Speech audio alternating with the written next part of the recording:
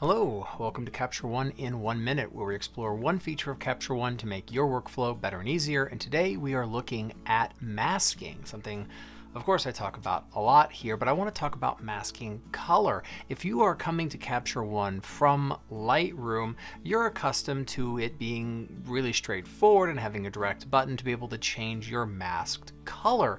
And the question of course is, can we do this in Capture One? And you absolutely can. It's just a little bit harder to find. So what we're going to do is we are going to take a look. This is our layers tool, and we are going to build a new layer. And of course we're going to be drawing it, and I can start drawing my mask. And by default we have red as our color, but maybe that doesn't work for you for one reason or another.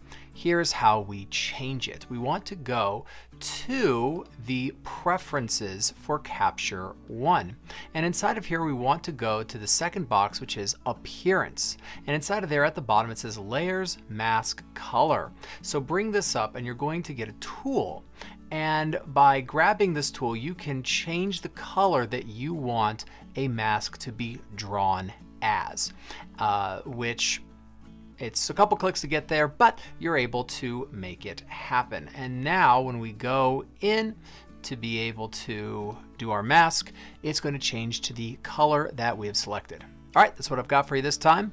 Thanks a lot for joining me. I'll see you next time.